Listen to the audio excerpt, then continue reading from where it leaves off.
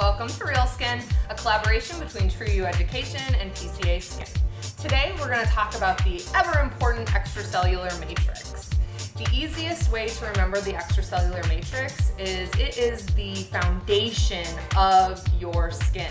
The extracellular matrix is a combination of different structural components that is found in the dermis of the skin.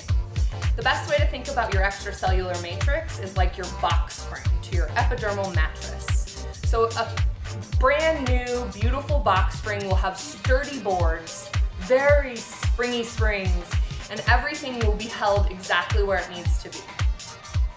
Your dermis contains your important structural components like collagen and elastin. When those components start to break down, or if your box spring starts to break, if the boards break, the springs start to get worn out, then that means that your mattress, which is sitting on top, aka your epidermis, is going to sag. So if we have a strong, sturdy box spring, then the upper layers of our skin are going to appear youthful, voluminous, and just like we liked them in our 20s. So preserve your box spring by using ingredients like peptides, retinol, and vitamin C. Have a great day.